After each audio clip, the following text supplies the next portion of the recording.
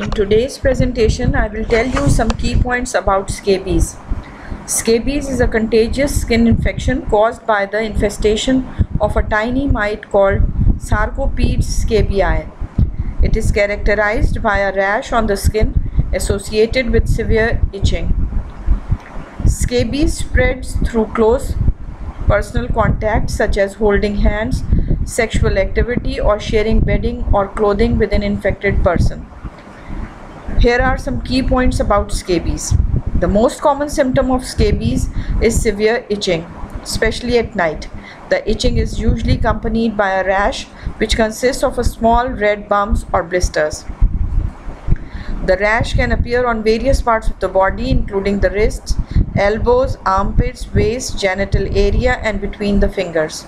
Scabies is primarily transmitted through direct, prolonged skin-to-skin contact with an infected person. It can also spread indirectly through infested items such as bedding, clothing, or furniture.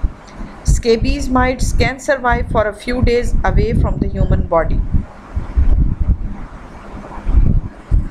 These are some commonly involved sites of rashes of scabies. A healthcare professional can diagnose scabies by examining the affected areas of the skin and looking for characteristic signs such as burrows or tiny red lines. In some cases, they may perform a skin scraping and examine it under a microscope to confirm the presence of scabies mites.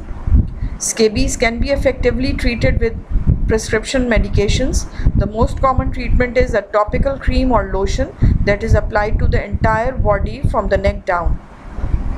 Permethrin and ivermectin are commonly prescribed medications for scabies. It's important to follow the instructions provided by the healthcare professional and complete the full course of treatment. To prevent the spread of scabies, it's important to avoid close physical contact with infected individuals and to wash or dry clean infested clothing, bedding, and towels. Household members and sexual partners of an infected person should also be treated even if they do not show symptoms. The itching associated with scabies can persist for several weeks even after successful treatment. Your healthcare professional may recommend over-the-counter antihistamines or topical corticosteroids to relieve the itching.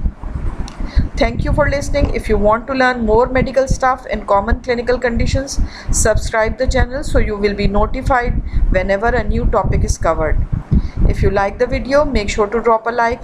Let me know if you have any suggestions in the comments below.